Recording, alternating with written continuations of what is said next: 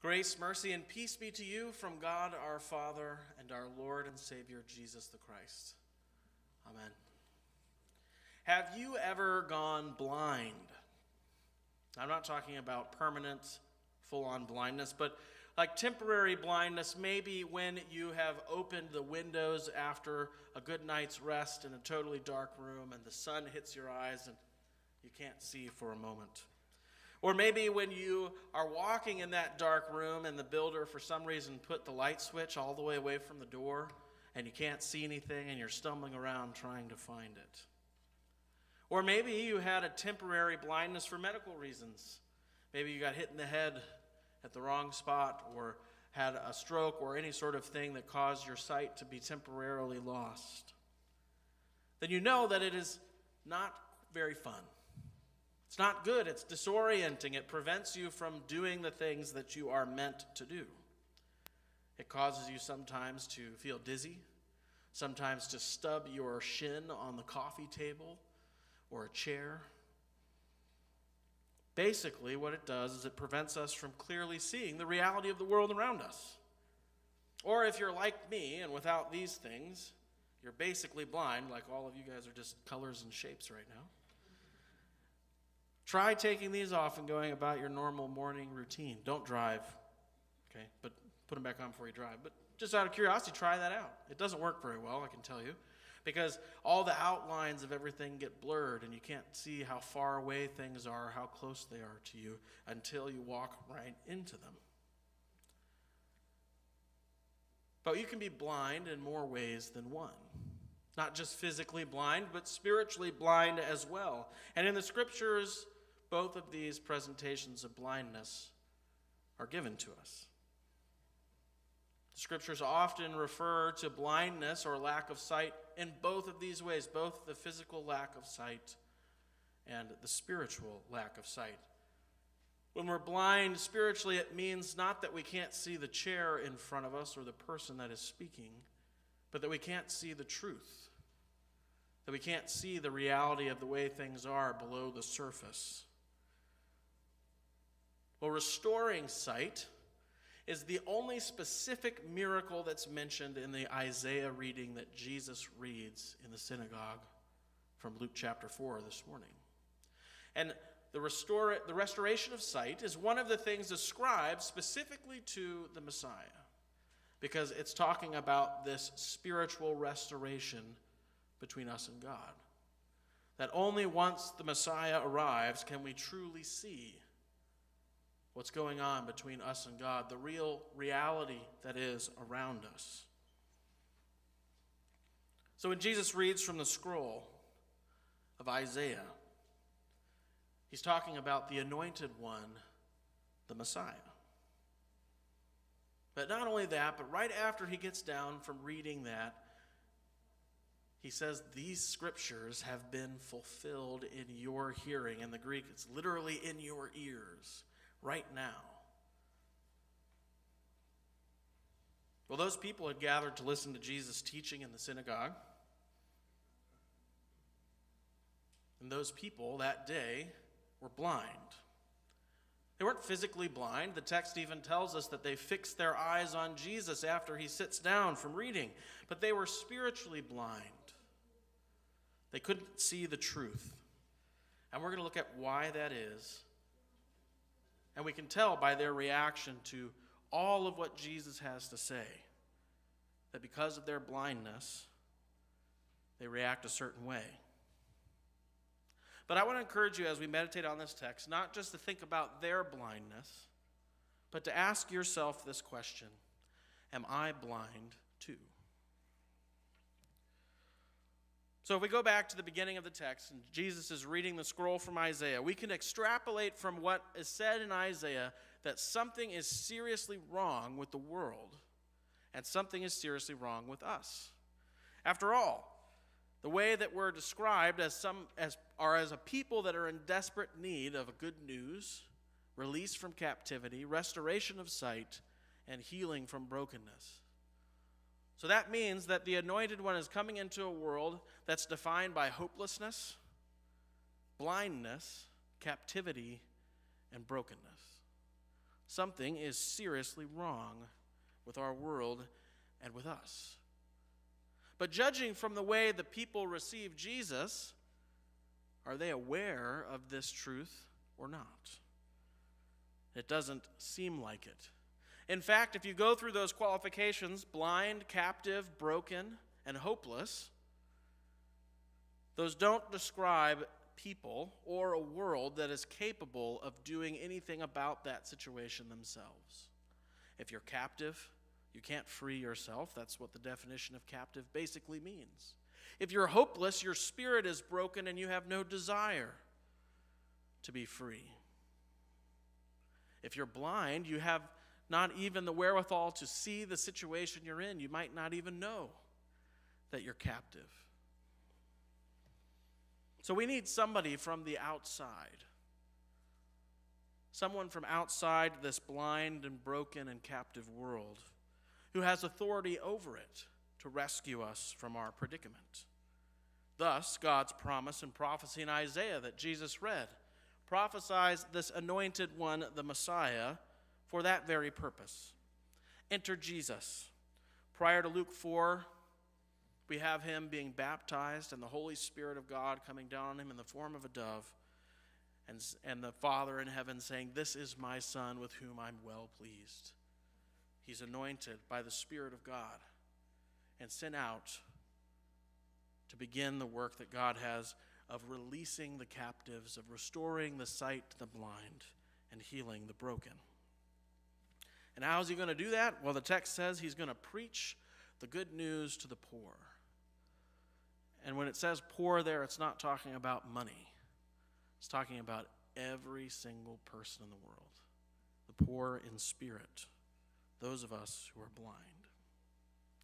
So the reading in Isaiah is announcing that because the world is hopeless, captive, blind, and broken, the anointed one, Jesus, possessing the Spirit of God, has come to bring hope.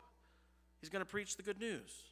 He's going to release the captives by preaching forgiveness. The Greek word used here for release, or as we read in ours, liberty, liberation, is the same word used for forgiveness. He's going to recover the sight of the blind by revealing the truth of God and release the broken ones. Repeated release emphasis here, because he's not coming for a temporary release from our sin or an atonement, but a permanent and eternal release from captivity. So Jesus reads this, and he sits down. And the scripture text literally says, "And all the eyes of everyone gathered are fixed upon him." So when you fix your eyes on something, that means you're really looking at it. But do they really see Jesus?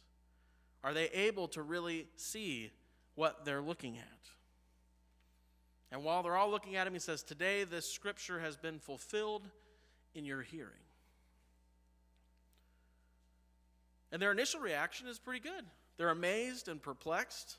They're a little bit confused. And they're a little bit confused because they can't quite see Jesus as he is, as he's presenting himself, because it follows up here and they say, "Isn't this Joseph the carpenter's son?" And yet he's saying, "I am he. I'm the person this scripture is talking about." But at first they're marveled. They like what they're hearing at first because his words are full of grace. So it seems like they're tracking so far. Their eyes are on him. They seem to be seeing what he says. But in the book of Luke, and this will be pertinent because we're in we follow the 3-year lectionary, and this year the focus of the gospel readings are on Luke. And Luke has a specific way of presenting Jesus. He presents Jesus as a prophet. The final, ultimate prophet, the last messenger sent from God, completing the words delivered to God's people.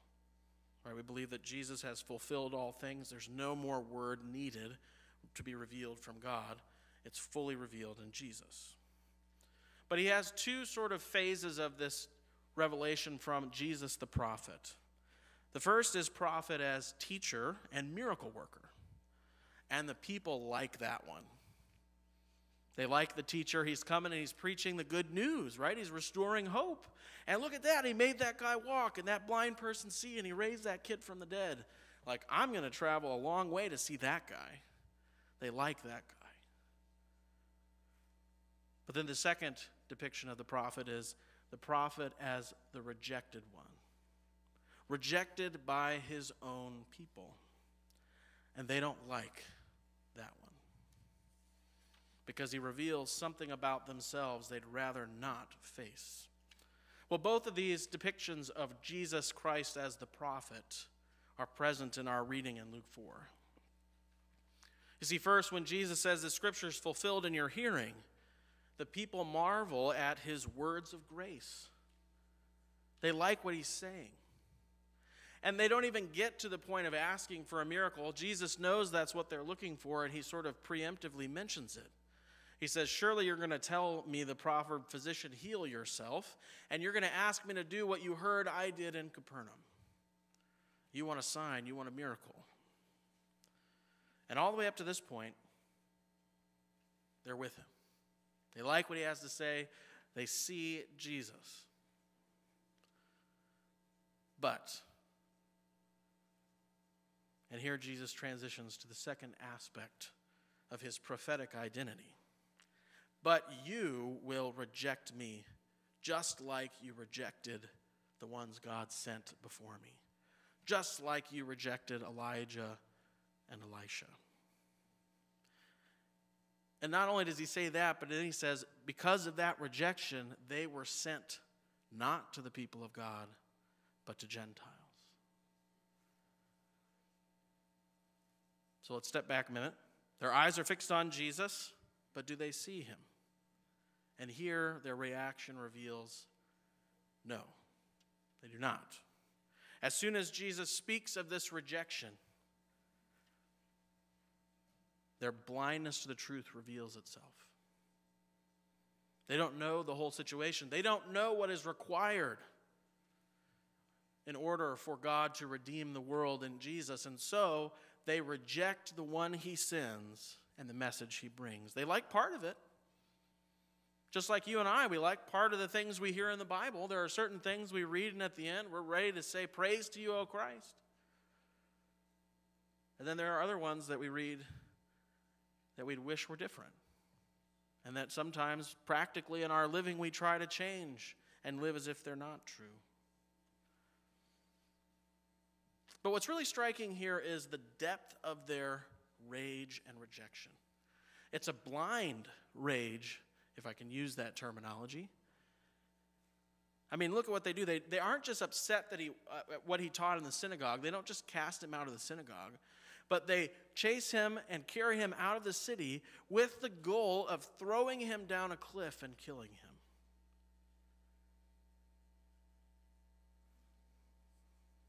So much for Jesus, the nice guy. He doesn't seem overly concerned with the reaction of the people who are listening to him, to what he has to say. And reminder, this is kind of a big deal because these aren't just random people he showed up to in a random town and started teaching about. These are people who knew him and recognized him as Joseph the carpenter's son. So imagine that for a moment, the kind of rage it would take for you to want to kill somebody that you watched grow up and that you know is from your own town. This is a crazy reaction. But it is a foreshadowing, it's a small event that points us to the larger event of rejection that Jesus is going to face in his ministry. Jesus, the fully human man, is rejected in his own hometown by his own people. Rejected to the point of them wanting to kill him. And Jesus, the Son of God, sent to the people of God, to the world that's captive, dark, and blind, and broken, is rejected by the people of God. Rejected and hated to the point of death, the death on the cross. Have you been thinking about the question I asked you earlier? But am I blind too? What about you and me? Do we see Jesus even when our eyes are fixed on him? Not just the parts you and I like to hear, but the whole thing. Everything Jesus has come to say and do and teach. Well, the scriptures are teaching us this morning that the answer to that question is no. We don't see Jesus. We are blind as well. We're no better than the people of Jesus' hometown who reject his message in the synagogue that morning all those years ago. And we're no better than the religious leaders of Jerusalem who reject Jesus as the Son of God, the Savior of the world, and crucify him on the cross. We too are blind, captive, hopeless, and broken. And the ongoing proof of our blindness is the fact that we consistently have this need to come here and confess our sins each week. Even at the benefit of not being at the beginning of Jesus' ministry, but after he's completed the grand work of salvation, we still get it wrong. We still don't see the whole Jesus. We still are tempted to reject the harsher things that he says and the truth that he reveals about ourselves. Surely I'm not that bad. Surely I'm not in the mob of people that wants to toss Jesus down a cliff. And yet, the mirror of Jesus, the words of his law, reveal that truth about us. After all, when we sin, that's basically what we're doing. We're not seeing Jesus as he fully is. We're believing that we know a better truth, and we're going to act on that. We're spiritually blind. But we do not despair in our spiritual blindness, our brokenness, or our captivity. Because when we go back to that reading from Isaiah 61, notice that we had to extrapolate the dark meaning from that text. The purpose of that prophecy was not to highlight the brokenness of the world, but highlighting the solution that God is providing for that brokenness, for that blindness, for our captivity. See, we do not despair because we, like the people in Jesus' hometown and the religious leaders of Jerusalem, are the very people the anointed one of God was sent to heal, to release, to restore our sight. He was sent for the blind, the hopeless, the captive, and the broken. He came to preach you and me the good news in order to restore what was lost and heal what was broken. So, dear friends in Christ, your sight has been restored. You are no longer blind. But by the grace of God in Jesus, you now see the truth of God. A truth which is greater than anything we could imagine or come up with on our own. Because the truth isn't just that we were captive in a cell that we ourselves couldn't see, nor free ourselves from. But the truth is that God sent Jesus to break that cell down. Not because we're worthy of his love, but because he loves us in spite of our blindness and brokenness. Our lives are forever changed and transformed because Jesus, the anointed one of God, has come to preach the good news to you, to me, and the rest of the world. So now, open your eyes. They've been opened by Christ. You can now see the spiritual truth, the real landscape of our relationship with God. And dear friends in Christ, it is not one of brokenness and despair. It is one of redemption, restoration, release, and freedom. That good news is nothing short of the pronouncing that your sins are forgiven, not because of anything you've done, but because of what Christ has done on your behalf. That the wrath of God, which you deserve, has been poured out on him instead. And instead, you are now righteous in his sight. You're now free. No longer living under the condemnation of the law, but under grace as children of God. But dear friends in Christ, we do still live in that world described in Isaiah 61. A broken world, a blind world, a world without hope. Imagine for a moment some of the worst things you've gone through in your life, the suffering, the darkness. And now imagine that Christ isn't present in your life at all. That's what it's like for people who don't know Jesus in our world. It's still a place of hurt and despair and darkness. But now the truth has been revealed to you in Jesus. And we know that there's a better end to that story. Yes, that suffering is there. Yes, that darkness is there. But now it has been conquered and destroyed by the light of Christ. That the final word isn't death and despair and brokenness, but healing, redemption, and life forever. That is the good news the anointed one of God came to preach. And guess what? He's anointed you to do the same. Now, I have a public ministry calling to preach from this place to a congregation as part of the Church of God.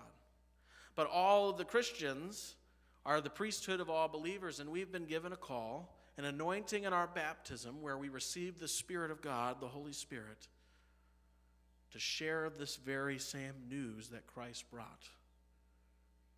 And so that he can accomplish the very same purpose in the lives of those who hear it and by the grace of God believe. Our world needs those who aren't blind to bear this revelation of Jesus. And so, by the grace of God, despite our imperfections, we carry this treasure of God's word with us wherever we go. This treasure of this good news to share with those who, like us, were hopeless, blind, and broken. So, dear friends in Christ, secure in the knowledge of your salvation, bolstered up in the hope of your redemption and the life to come, let us take that treasure, that good news, to our blind and broken world so that our Lord can continue his work through us until he comes again and everything is light,